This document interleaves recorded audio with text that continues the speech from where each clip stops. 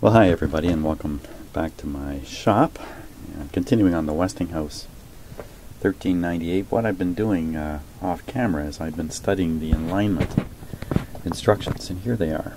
This page and this page. This page is the FM alignment.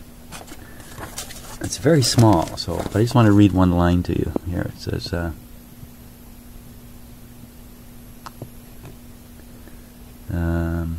well, one thing it says, the alignment should not be touched unnecessarily. And it warns that signal strength is not a good reason for doing the alignment, the FM alignment. It's tonal quality that should trigger it. I've looked through these instructions. You know, I don't have the equipment necessary. I have a scope, but I don't have a... hey, or do I? Yeah, well, my scope has a ramp output, but my signal generator has no input for doing sweeps, so I can't do any sweep work, and I think that means I better stay the heck away from the FM alignment, at least for now. The AM alignment is all written on this diagram here, and it's so small a gain, but for instance it says here operation 1, operation 2, and it points to the coil or capacitor that needs adjusting. So I mean, it's not too hard to do an AM alignment, and I'm pretty sure I can follow these instructions. I have the equipment to do it. So I think what we're going to do right now is set the radio up to do an alignment on the AM side, and maybe even start the process here. So first confusing thing though is this line right here, right down here. Let's perform operations in numerical order as shown. Connect signal generator through a 1 millifarad condenser or capacitor for operation 1 only. Connect signal generator to converter grid through, and I cannot make out what that says. I'll show it on a better magnifier and see if we can figure it out, for all the rest of the operations. So it says for operations 2 to 14, connect it to the grid of the converter tube. And for operation 1, don't do that, but it doesn't say what to do. It doesn't tell you where to connect the signal generator. Now the first operation is the IF transformer. It says adjust at 460 kilocycles. So, okay, so it sounds to me like that could be connected to the converter grid too. So I don't understand why they say don't do that, and they don't say where to connect it. You know, I could throw it on the antenna and just feed it in that way and see if the IF signal makes it through to the IF. That usually works. It's just a little unnerving to read instructions that seem to have holes in them, and you're left to kind of guess what, you know, read between the lines. So maybe we'll fiddle around a little bit and to make sure we have a nice IF signal going through it. These are some waveforms you would see on your scope during the FM alignment. That's the setup of the equipment there. And this is just a reminder of tubes and which pins are what. Very, very handy.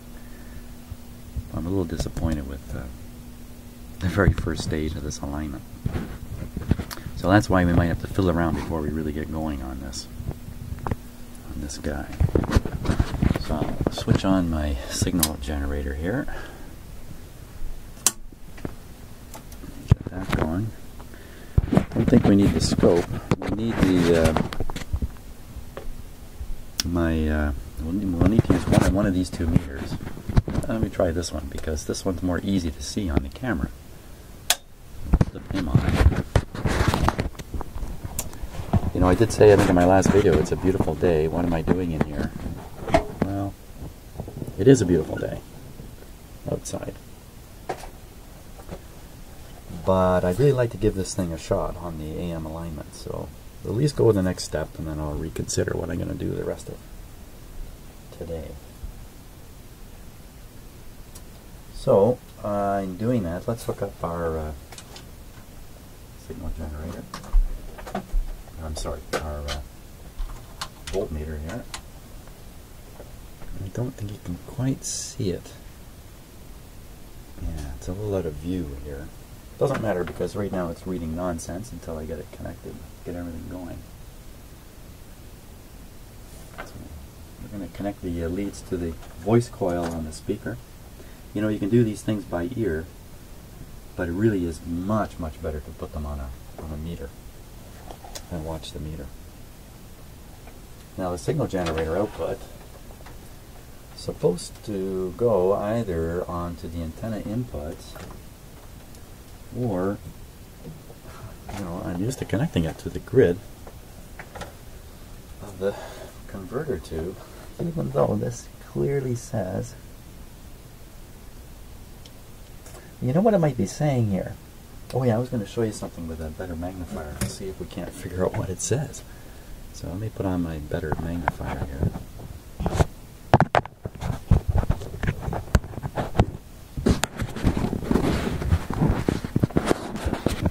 Okay, so right here, connect signal generator to converter grid through a 0.48. What is that? UMY.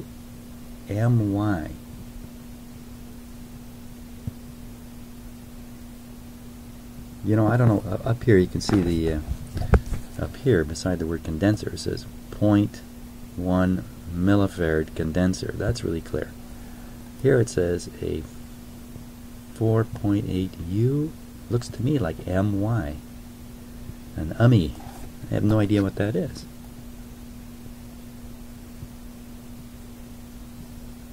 So I'm going to assume what it's really, you know, and another thing too is, and I don't get this,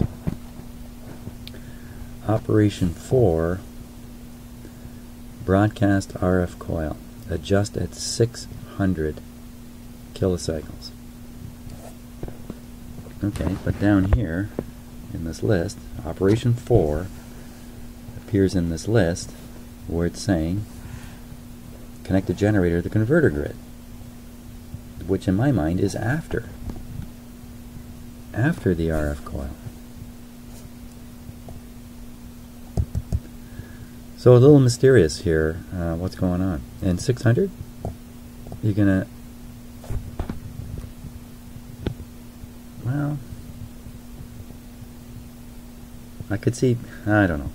Let's just take it one step at a time, and we'll have to maybe use our imagination a little bit on this one.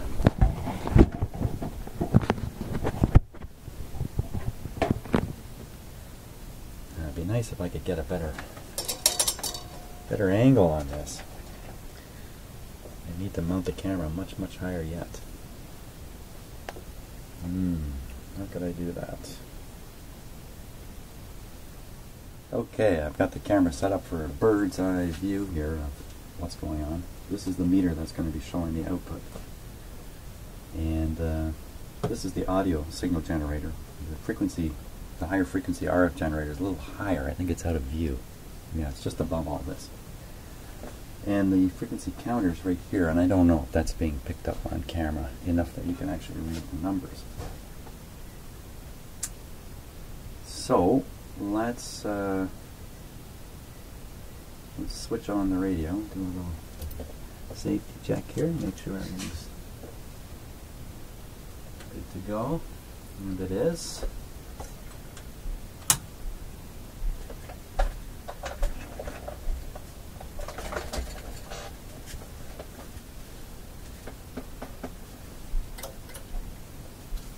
So first we'll start with the signal generator connected to the antenna, which is probably not the right thing. But let's just do that because it's so easy to do. Turn down the volume.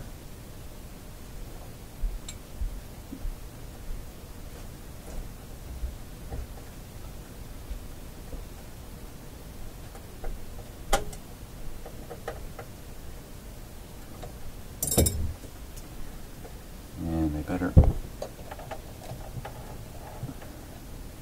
clip in the ground here. Okay, so the IF frequency on this radio is 460. So we'll dial up 460 here.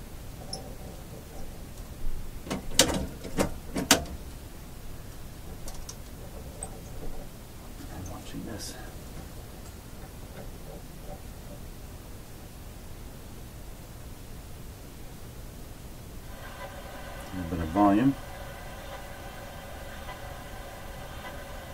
There we go.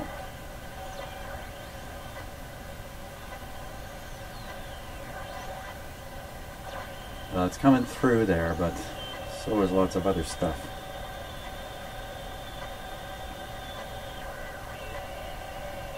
Give it a little more strength and it'll probably overwhelm the other. Yeah.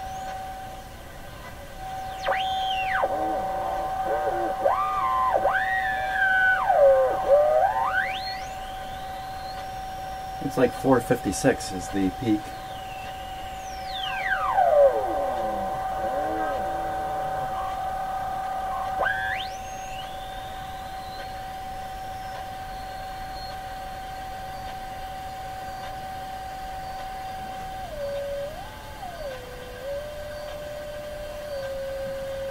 Okay,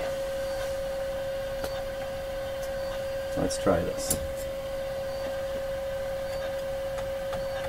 Now you see I'm using a metal screwdriver, usually not recommended, but in many cases it doesn't actually make any difference. So, following the instructions.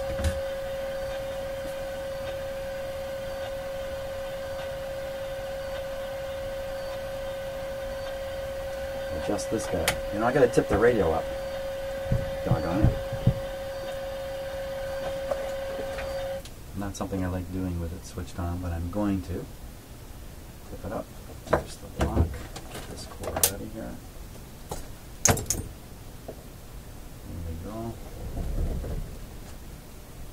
I have to get at the bottom of these IF cans if I'm gonna tune them.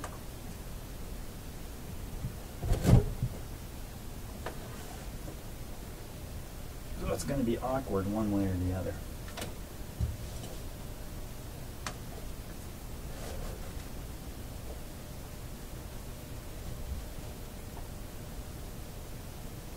I don't like this corner off my bench here. That's a little bit better.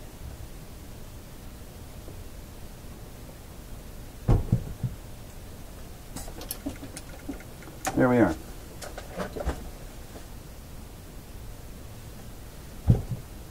Okay.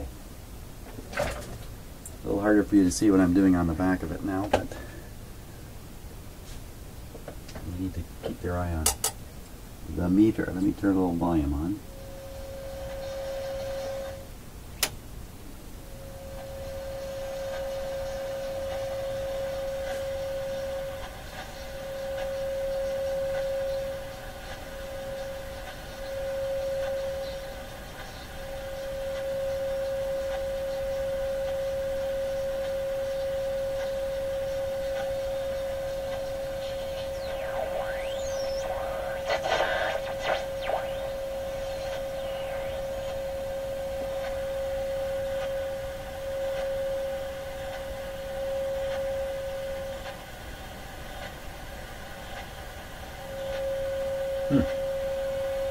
I'm not seeing much of the signal coming from the signal generator yet.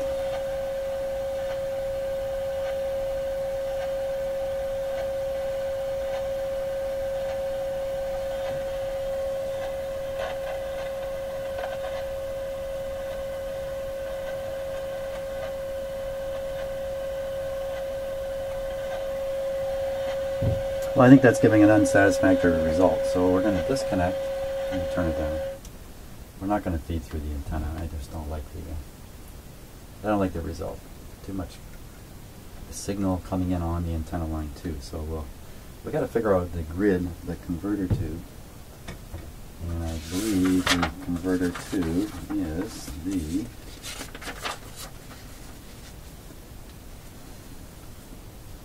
SA7.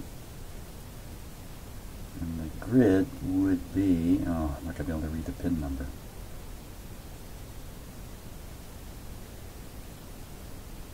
Ah.